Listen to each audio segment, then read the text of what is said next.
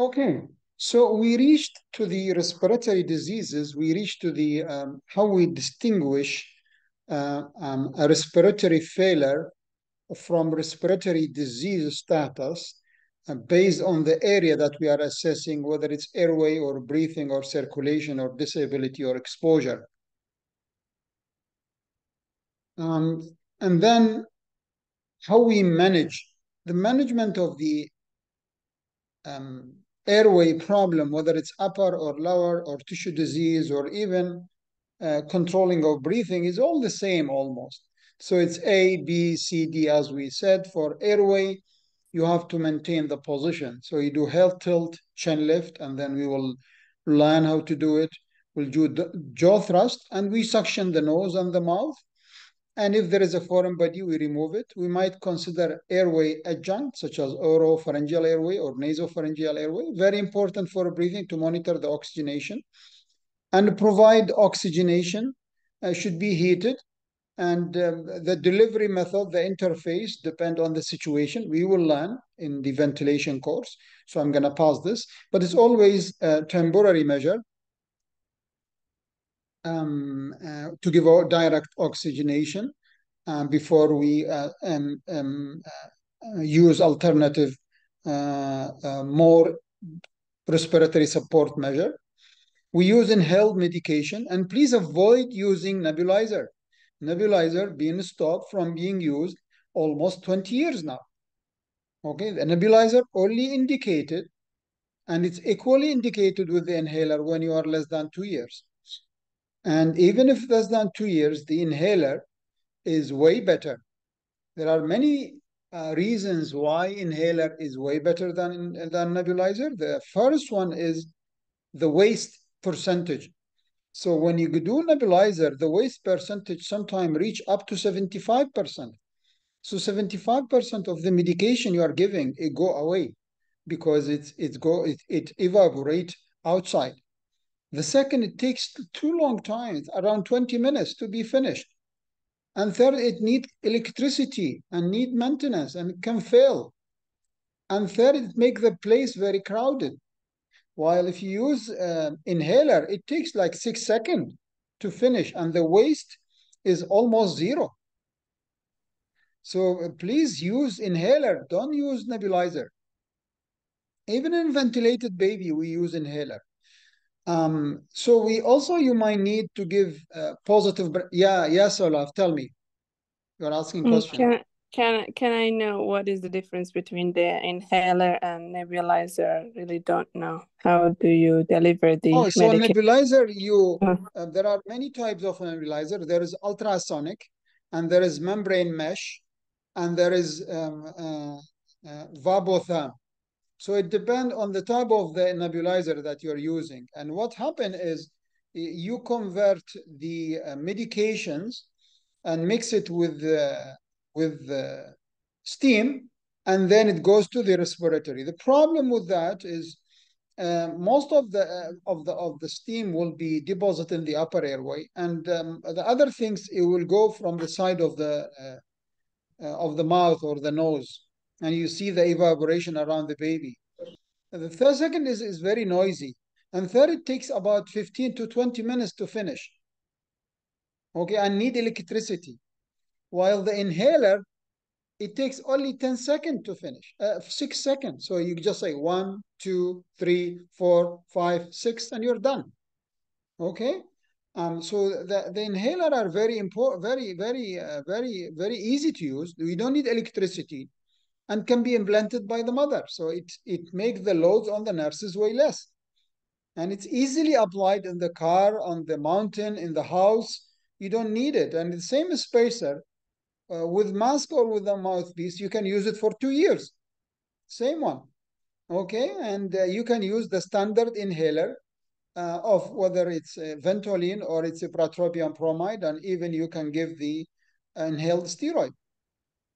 So it's easy to be used, and if the baby, you can apply it not because the baby is scared.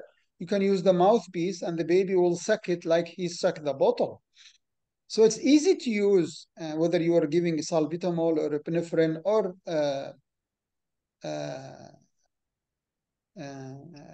ipratropium bromide. Did I answer your question? I mean, inhaled by like a puff-like machine. I have seen it before, or it's something else. I don't know what is It's the exact difference between the inhaler and nebulizer. To me, are the same. The machine I Oh no, they are not the same at all. Have you seen spacer? no. Okay, I will show you then. Let me stop sharing. I will show you the spacer because that's a very good. Thank you. So I show you spacer with mask, and I can show you video.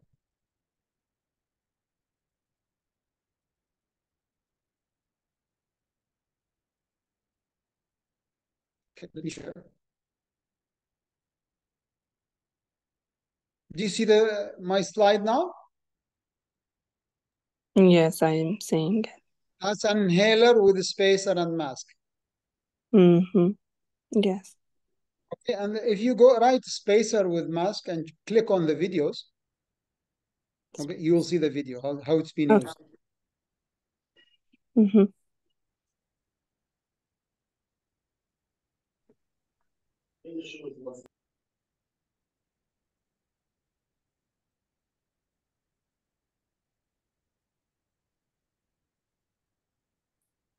You see, one third of the medicine only when you don't use like when you use nebulizer.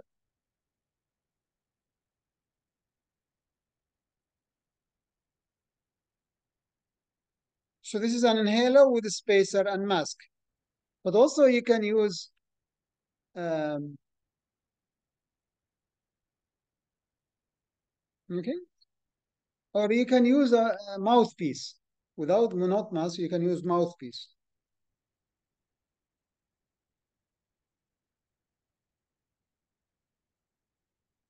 You see, mouthpiece. See,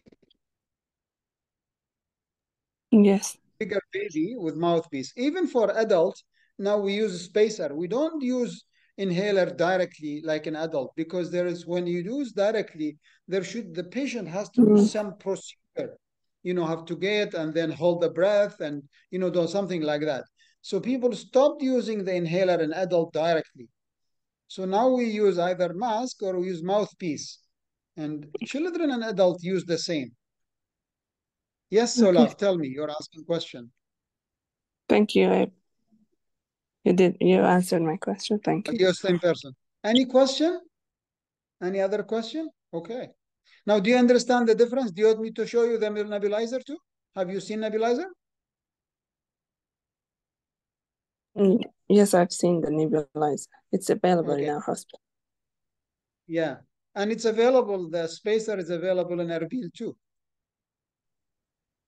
So it's available and I've been using it since I came here. Because I was surprised to know that we're still using the nebulizer, while last time I've used a nebulizer is probably 25 years ago. I was very surprised that we're still using the nebulizer. Now, not wrong, it's not wrong, but it's way less effective. You'll see like a dramatic improvement when you use a spacer. Okay, so the management of the obstruction is upper airway. We reduce the swelling. The baby agitated because of hypoxia. We give some minimize agitation, whether non-pharmacological or pharmacological. We can use airway adjuncts such as um, um, oral or nasal airway. We can use surgical procedure. And we have to treat specific, whether it's a croup or it's anaphylaxis or it's a foreign body airway obstruction, whatever the reason. Medications, I don't want to go to the doses. I know you guys know how to treat croup very well, so I'm gonna pass it for sake of time. But when we have a croup and we do hand on, inshallah, we will know. But I'm sure you guys know how to treat, but it's the same principle. And we can. Do you guys know the difference between racemic and L-epinephrine? So there is racemic epinephrine and L-epinephrine. Do you guys know the difference?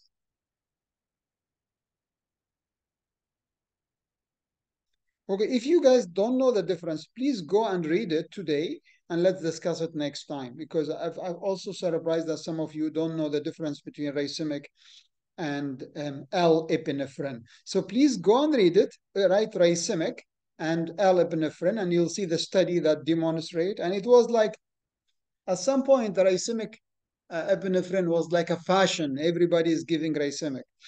But then they've discovered that LAP and racemic are the same, so no, they go back.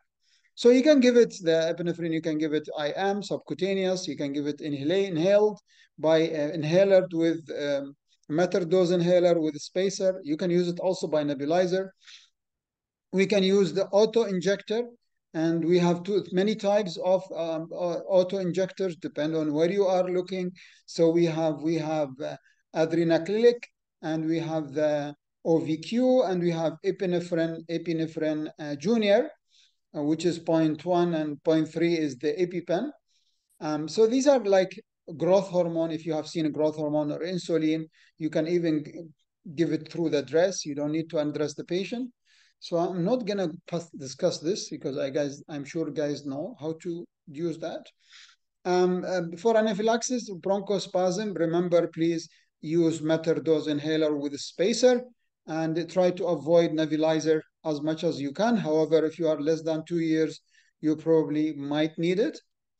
Whenever you have anaphylaxis, you need to make sure that you have ETT, and you need to ventilate. And when you ventilate obstruction, you need to prolong the expiration to evacuate the air from the body and avoid air trapping and probably hyperinflation and maybe even pneumothorax. It's very important to know that. Now, when you have anaphylaxis and there is obstruction with or without anaphylaxis, you might have other symptom of anaphylaxis affecting other organs more than the respiratory, such as the cardiovascular, even the GI or the CNS. So you need to treat hypotension if hypotension and there's a very good medication in inotropes in anaphylaxis is epinephrine infusion, because in anaphylaxis you have affect both the cardiac and the peripheral vascular resistance. You probably have both systolic and diastolic blood pressure low, and you have the difference, or the pulse pressure remained constant. So epinephrine is a good choice because it works on both. Norepinephrine usually when you have distributive shock. You might need to give anti allergy such as diphenhydramine. You might need to give H2 blocker such as ranitidine. You might need to give, and please remember, don't give cortisone in asthma, okay? Don't give cortisone in asthma. Cortisone will not function very well in asthma. So please remember that. You either give oral prednisolone or methylprednisolone. And if you don't have both, then you can use dexamethasone. Now, hydrocortisone is only for diseases in the blood. It's not meant for bronchospasm. It might work, but it's not work as good. And so please, when you have asthma, do not give hydrocortisone. Prednisolone, and prednisolone is better to be used 1 dose, not 2 doses. But if you cannot, you can use it 2 doses. Okay? Is that clear? Yes. Yes, yeah, doctor. Yes. Yeah. You might Sorry, have foreign body. Go ahead, please. you mean just the matter of potency of the steroid? That's why we will not use hydrocortisone It's because not the really, potency. really.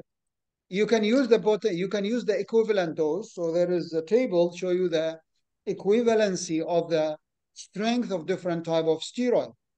But methylprednisolone goes to the tissue more than the blood.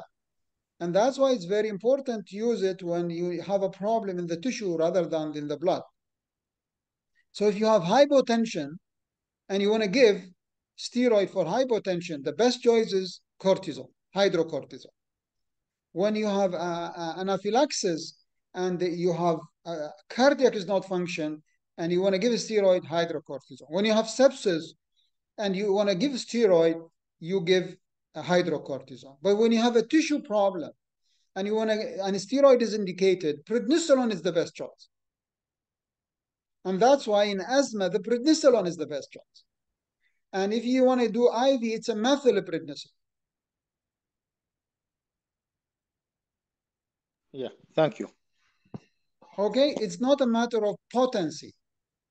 Yeah, okay, thank you. Because you always can use the same equivalent or converting potency table. Okay? And you guys can go and check it in Google or in UpToDate or in Sinhal or in um, PubMed or whatever, like the, or Google Scholar, whatever the search engine, or even Cochrane. So whenever, whatever the search engine, medical search engine you use, you check, and if I'm wrong, just text me. Okay, now foreign body is very important to intervene, whether, and then you need to decide whether it's a like complete obstruction or incomplete. So if the child is conscious, you try the maneuver to take it out. But if you're unconscious, then remember your initial assessment is to do CPR, regardless of what happened. Huh? And please don't do your hand inside the mouth blindly. Okay, now lower airway, you have a bronchiolitis and asthma. And remember, airway A, B, C, D, same, no problem, no difference. And also remember, please don't give inhaled steroid in asthmatic attack because it causes bronchospasm. Inhaled steroid is only for prevention. Okay, don't give, because I was surprised that I have seen asthmatic patient on inhaled nitric oxide, inhaled, sorry, steroid. So please, because steroid is particles and it causes bronchospasm. Inhaled steroid is to prevent the asthmatic attack, not to treat asthmatic exacerbation. So when there's airway obstruction or there's a respiratory problem, whether it's a distress or failure due to asthma, same. Airway, same maneuver. Breathing, same. Circulation, and so on. And it depends on the situation. So please don't use nebulizer. Use metered dose inhaler. It's way better. And try it yourself. You'll see the difference. So you can give 1 or 2 puffs. It's 5 seconds. So you just push 1 puff, stay push, and then count 1, 2, 3, 4, 5, 6, and you're done. It's easy. And keep the nurses less busy. And it's more effective. And waste rate less than 5%. Well, the waste rate in nebulizer is more than 75%. Now, if you're more severe, you might need to give more than inhaled oxygen and inhaled Ventolin. You need to give ipratropium bromide. And if that's not available, you need steroid. And please remember, steroids are very important in asthma.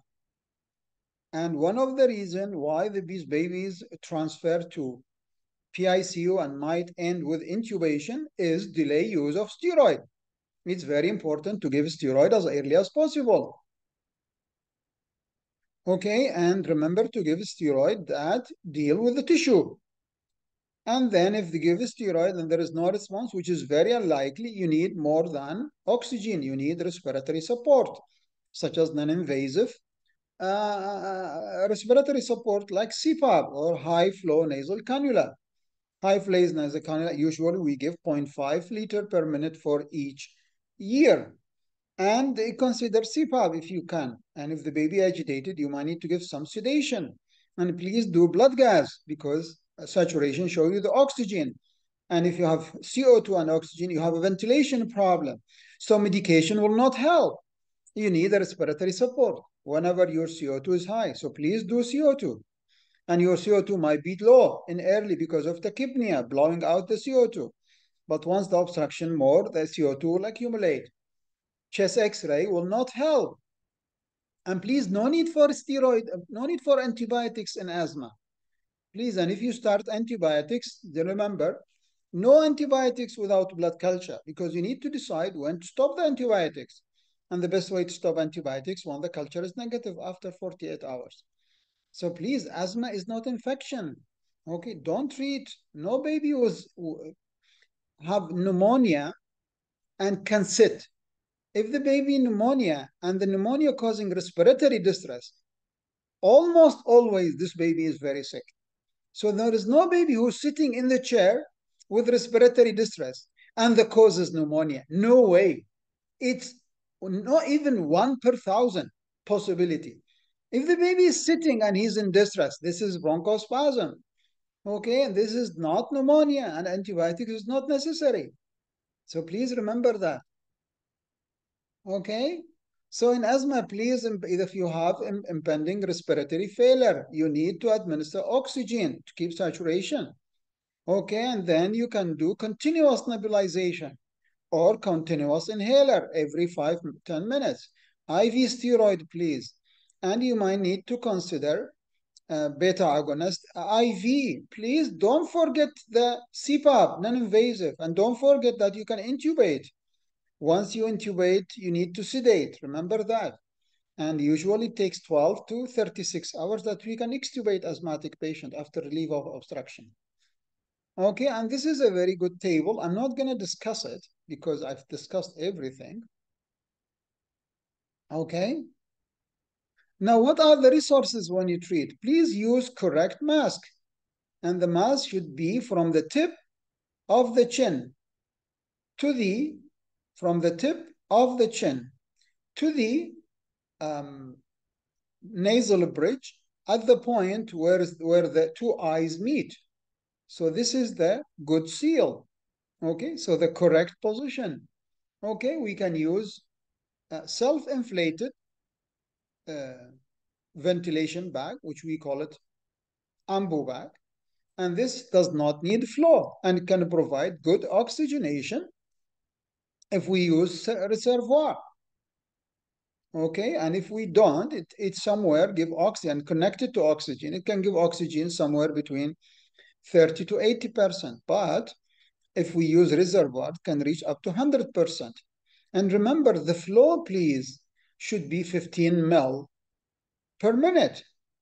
Okay, very important. Sorry, 15 liter per minute, not ml. This is wrong. And remember, when you use the ambu bag, use the safety pop-up valve, because once you press, because we tend, human being, when the babies come tired, to inflate more as we can.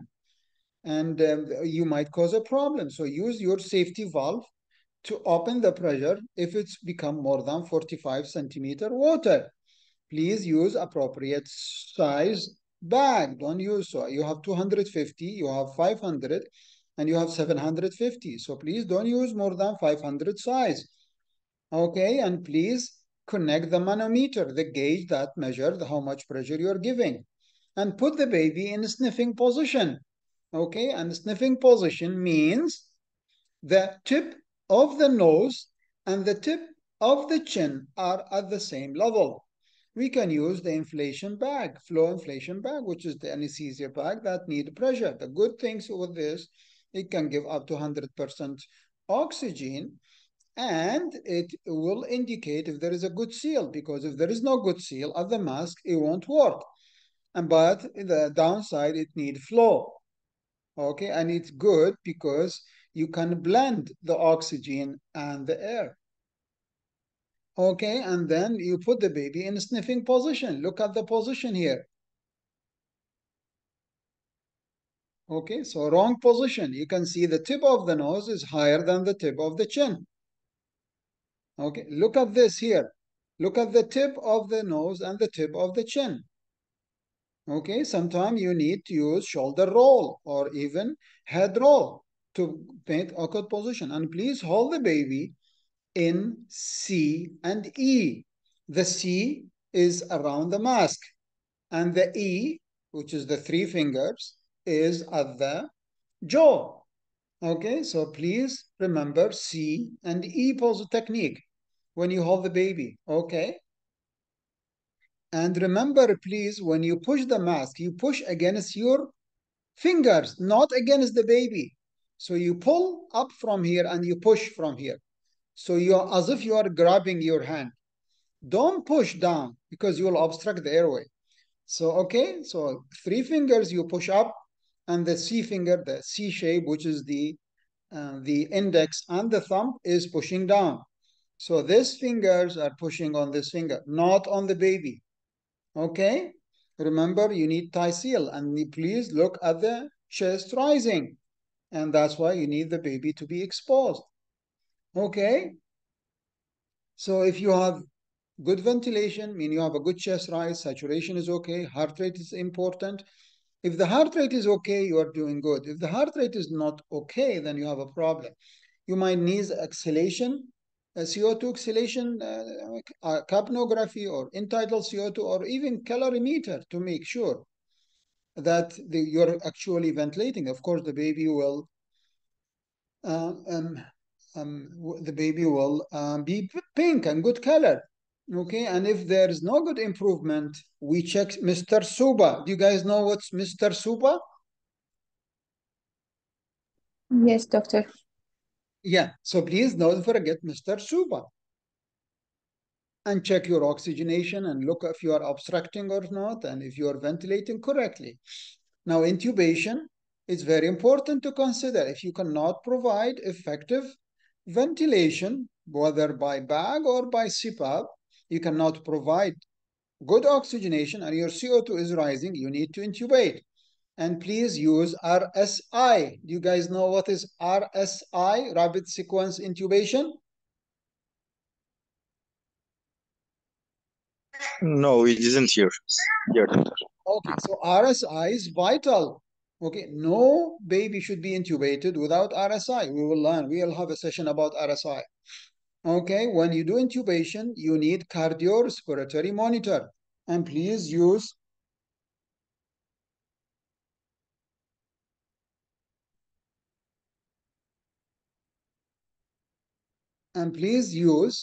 mask and gloves. Okay, don't intubate without that. And please put face shield if you have to protect your eyes from the infection.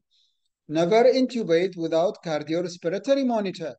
Never intubate without pulse oximetry.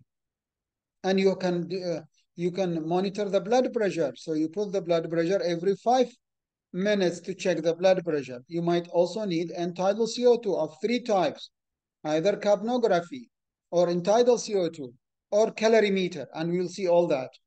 You need an IV before you intubate. And if you don't have an IV, then you need AO. And if you don't have both and the baby is crashing, you can use nasal midazolam to intubate. You must have oxygen source. Must have the bag and mask if you fail. And it's normally to fail, okay? My success rate in intubation is 80%. So every 10, I fail 2. That's normal. If you try twice, give the way to others. Okay, and we should have a plan, a backup plan to manage the and score the difficult airways, okay? Do you know Mambani scoring system or no? Have you heard of a Mambani scoring system? No, we didn't hear. Yeah. So that Mambani is an Indian physician who scored the difficult airway. We'll learn that inshallah with ventilation and management of difficult airway. Remember, you need suction because once you intubate and there is fluid, you need to clear your way to intubate. You might need aeropharyngeal and nasopharyngeal airway. Okay, you need something to fix the ETT, and the best is to use bar. Okay, ETT bar. It's better than using a gauze because in the gauze that ETT will go to an angle of the mouth. Okay, but the best position is to put at the upper lip in the middle of the mouth. And to do that, you need a bar, and the bar will be fixed on the cheek, and then there is like a handle, and at the handle we stick the ETT. It's very important. Then you need to decide the size of the ETT, whether you're using what is size, and whenever you measure the size and the length for how long you will put inside the ETT, then you need to prepare one size above and one size below. And you need to measure how much inside you go. And then the intubator, the one who's intubating, should decide to use a stylet or not. Okay, you need laryngoscope, and please, you should have both straight and curved blade. also lately we have video laryngoscope. Okay, and we should always have a backup laryngoscope. We cannot go to a resuscitation and we have only one because it can fail, and we need a backup battery. Okay, and we need a pressure monitor to measure the cuff when you use a cuff tube, and they have to know how much air or fluid to inflate the bag of ETT. It's very important to have 3, 5, and 10 ml syringes. Okay, we need adhesive or cloth tape or commercial ETT holder or ETT bar. It's very good that you can use it. It's very, you need towels and sheets. Okay, and you need a plan and tools for difficult airway. You need a backup plan. You need also to have an anesthesia person or a otolaryngologist to manage difficult airway. Okay, any questions so far? I'm just moving fast because we will take all this in the future. Questions? Am I moving fast or you're okay? Because I'm just giving you messages, not like teaching you the topic. Questions? Clear. Great. So shock is inadequate oxygen going to the body to meet the tissue demand. It's oxygen and other substrate. Okay. So what is the component of tissue oxygenation? We have the oxygen, which need the hemoglobin level and also the percentage of the hemoglobin that carrying oxygen. Okay. But sometimes that's not sufficient because the hemoglobin is low or oxygen is low. But sometimes the demand is higher. Okay, so you need first good oxygen. And to have a good oxygen, we need good hemoglobin, and we need a percentage that goes. And the demand should be less than the need. Also, you need a good blood flow, and blood flow depends on the stroke volume. And the stroke volume is amount of blood pushed by the heart in one cycle, and you need to multiply it by heart rate and then divide it by the weight to get the cardiac output. And you need also appropriate tone in the blood vessels, because remember, the systole is the contractility of the heart, and the diastole is the collapsibility of the blood vessels. Okay? Now the stroke volume need preload, and we'll take hemodynamics, and we'll take echo. I will teach you how to do echo and how to do left and right side function assessment. Okay, we will learn all that, and then how to calculate the peripheral vascular resistance. Okay, so the preload is the amount of the blood coming to the heart from the venous side. Okay, and you need the contractility. The contractility have two parts: the volume of the ventricle and the strength of the muscle. Okay, and then you need also the afterload, which is the resistance against pushing of the heart. It's peripheral and ventricular and pulmonary.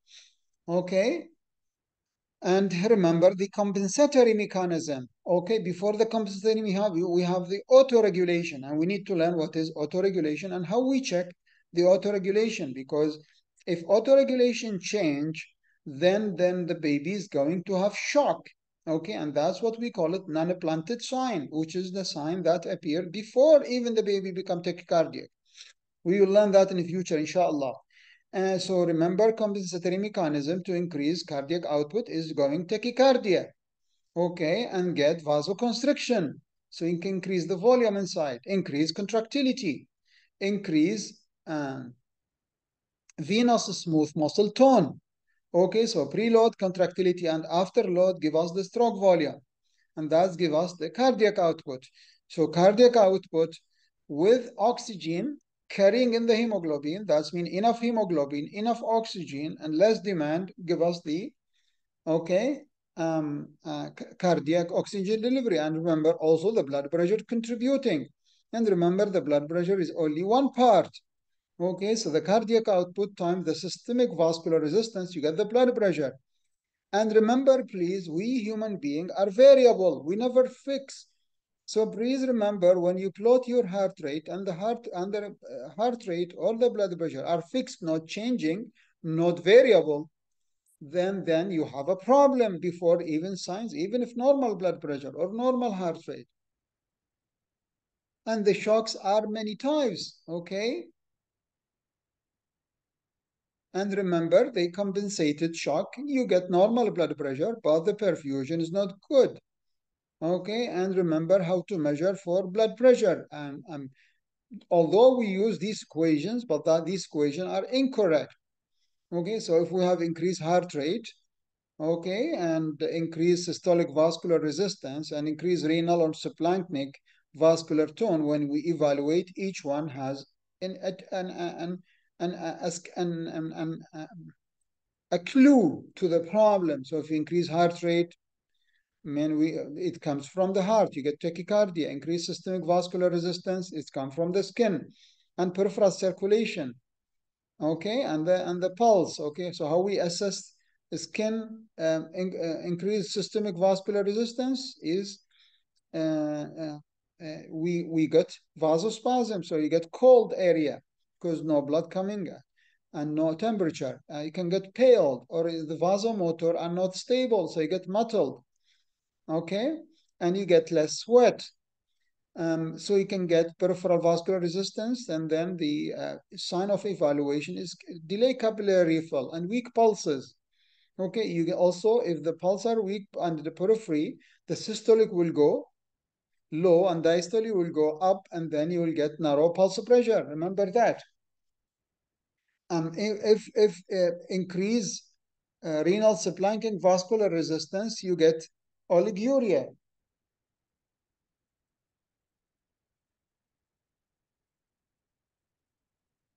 Okay, now if it's intestine, you get vomitus and ileus.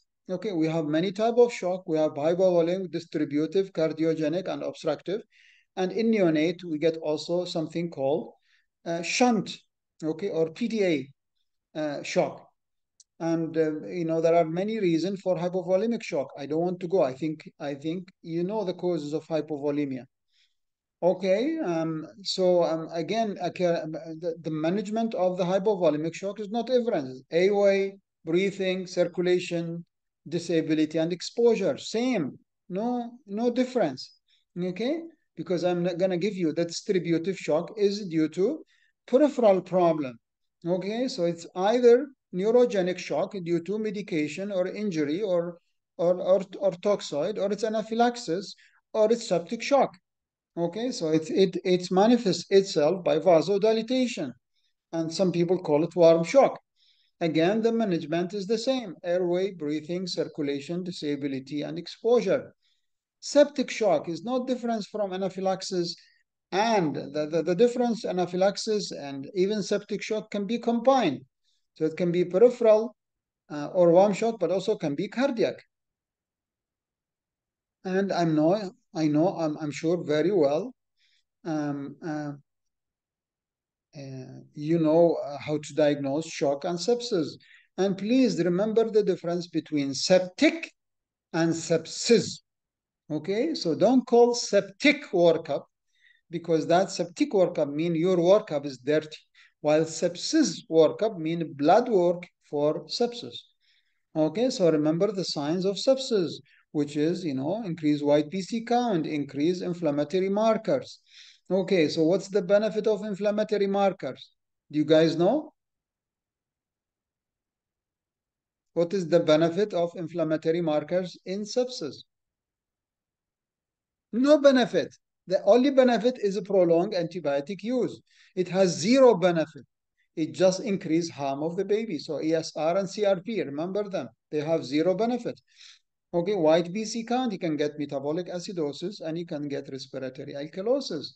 Anaphylaxis shock, remember, there is signs of allergy, and it can affect more than the cardiac system, because it can affect the intestine and kidney and skin, okay, and the brain.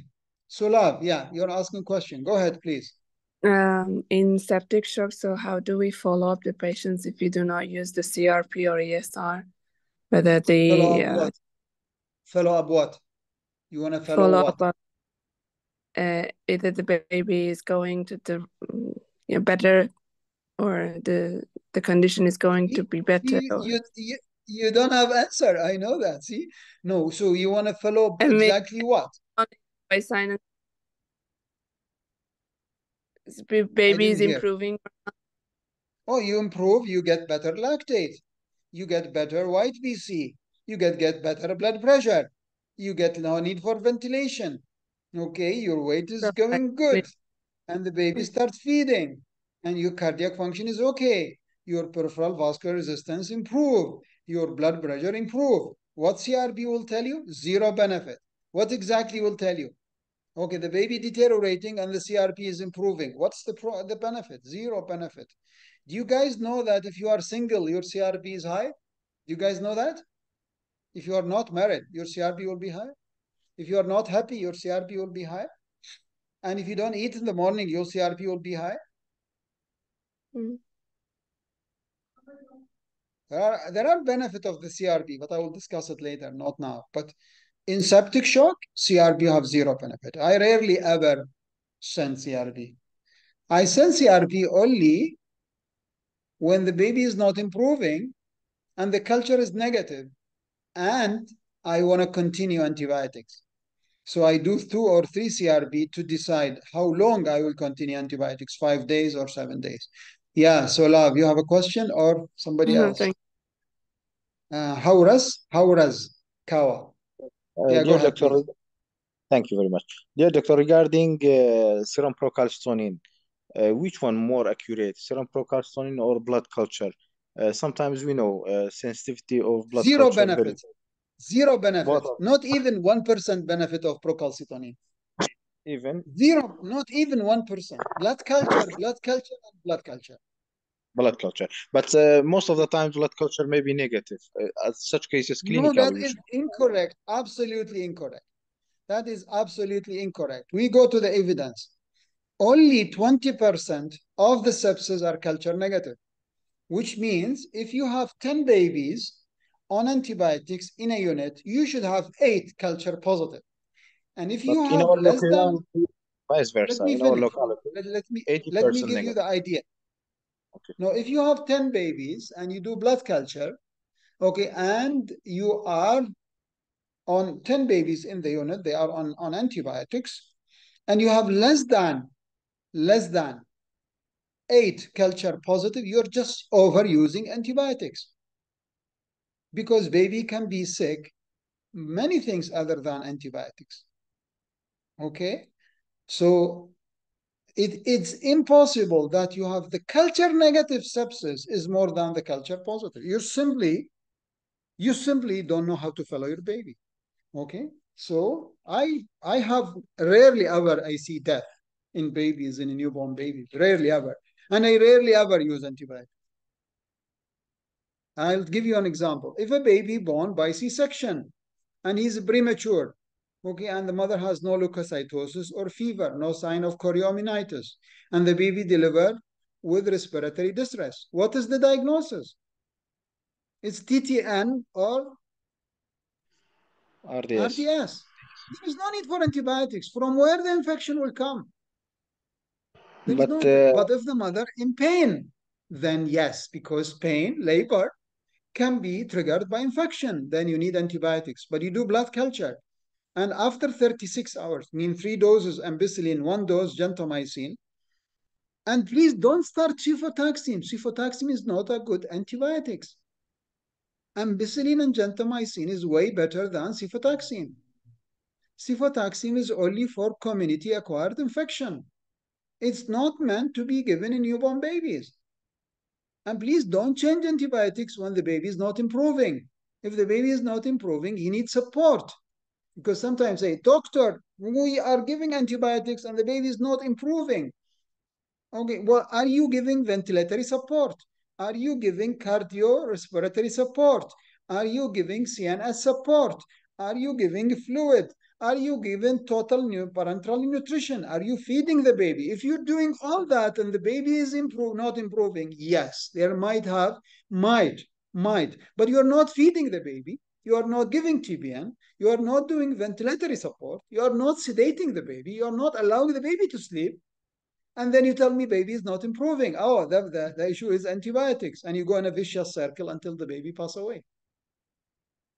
Do you understand, sir? yeah, I get the point. Thank you very much. Thank you very much. Okay, so when you treat, please remember to treat the baby A, B, C, D, E, not only antibiotics, okay? Please remember that baby need to sleep. And if the baby does not sleep for 48 hours, they will die. Believe me or not, they will die from not sleeping, okay? Because Hauras is want to sleep today, and I will call him at midnight, okay? Then he want to sleep, and I will call him at 2 a.m. And then he want to sleep, and I will call him at 4 a.m. And then he won't sleep, and I call him at 6 a.m. Next day, Hauras will not able to function. Have you tried this before or not? Yes. And if you don't sleep next day too, and if I deprive you from sleep for 2 or 3 days, you will literally die. You cannot. So remember, when the baby deteriorates, remember the neurophysiological development of the baby. Remember the noise, remember the light, remember the pain, remember the sleep, remember the touch.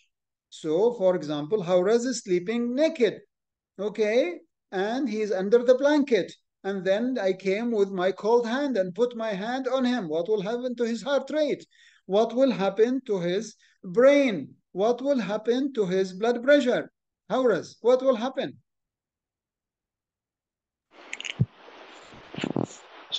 Yeah, maybe cause tachycardia, maybe You cause tachycardia, you cause hypotension, you cause potential. arrhythmia. Yeah. Okay, you cannot touch a baby who's sleeping. Okay, remember that. Cluster of care and minimize the touch per day to 4 times per day, not more than that. Otherwise, they won't able to function.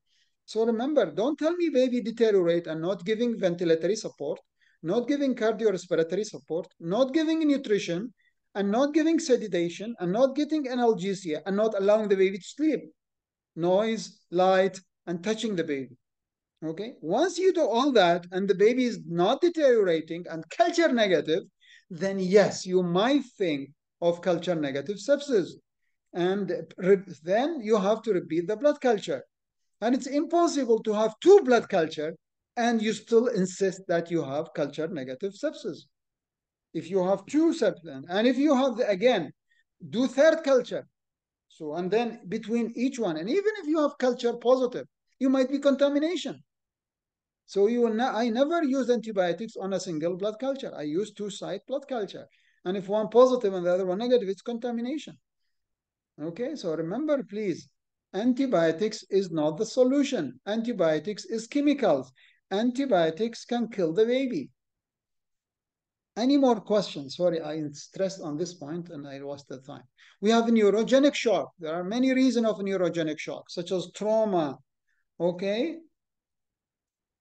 And we have the cardiogenic shock and caused by many diseases, myocarditis, cardiomyopathy. And remember, please, when it's a heart problem, the relation between the heart rate and the respiratory rate become close. And when it's a respiratory become wide, sorry. And when it's a respiratory problem, the relation between the heart rate and respiratory rate become close. So remember that, please. Okay, and again, the management is A, B, C, D, E. And when we have obstructive shock, okay, such as cardiac tamponade or pneumothorax or ductal dependent congenital heart disease or massive pulmonary embolism, okay, remember the cardiac output will be low and you'll have increased systemic vascular resistance. So you'll have low systole, high diastole. Okay, so remember your pulse pressure will get smaller. Okay, and you lose your variability because the heart will become non-compressible. So between pulse and pulse variability will be less than 30%, and that's what we call it smart monitoring. And the management again, A, B, C, D, E. Okay, so I'm not gonna go to the details of that. Okay, so how we open, remember, patency, open, maintainable, non-maintainable. Respiratory rate, heart rate, respiratory effort, all the same, like we've discussed before. Okay, so I don't want to go to details of shock because we will have a complete session on the shock and how we treat shock. Okay, so remember how to use inotrope, dopamine. Dopamine affect both cardiogenic and peripheral. Epinephrine affect both. Dobutamine affect the heart, and it might decrease the systemic vascular resistance.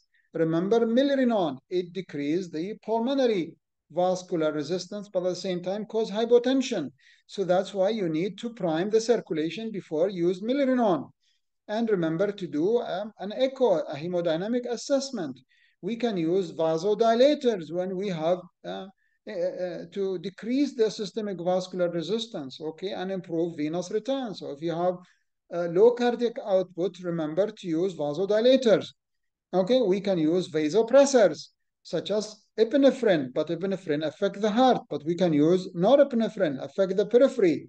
And we can use vasopressin, desmopressin, and that depends whether we have edema or not, because once we have edema and we have low sodium, that will be exaggerated by vasopressin. But if the sodium is 140, 150 and dehydration, norepinephrine in addition to the volume is the best solution. We will know about inotropes.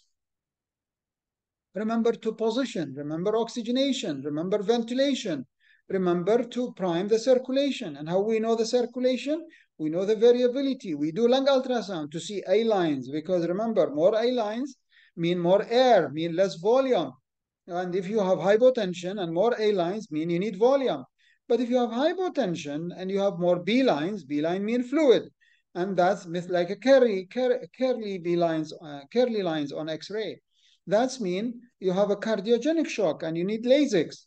Okay, remember, correct the metabolic arrangement when you have a sick baby. Hypoglycemia, hypocalcemia, metabolic acidosis.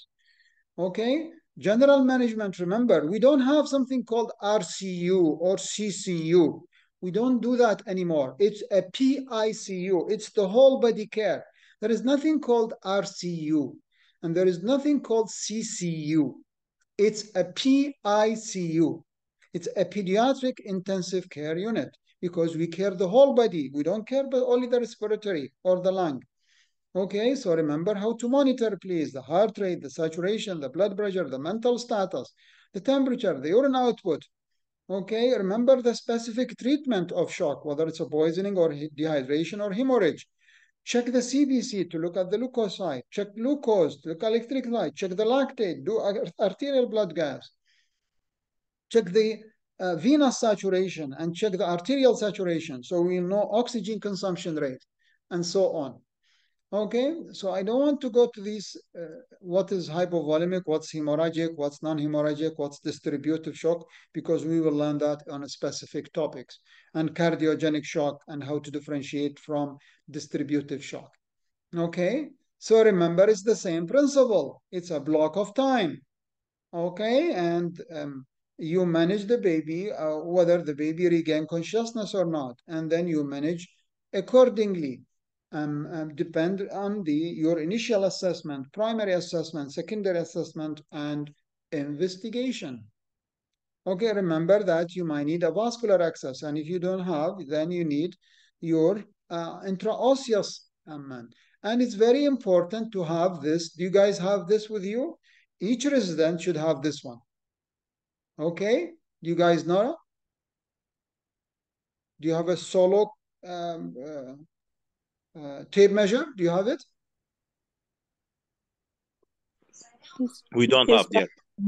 Yeah, we you need to buy it. No. You guys need to buy it or print it. It's very important, okay, because it tells you, summarize everything to you.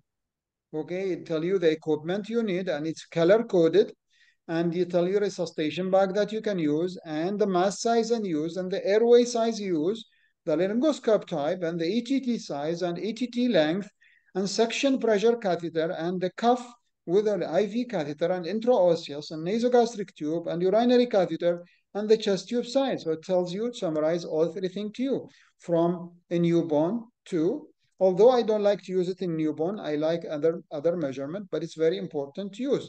So I'm gonna stop here, okay?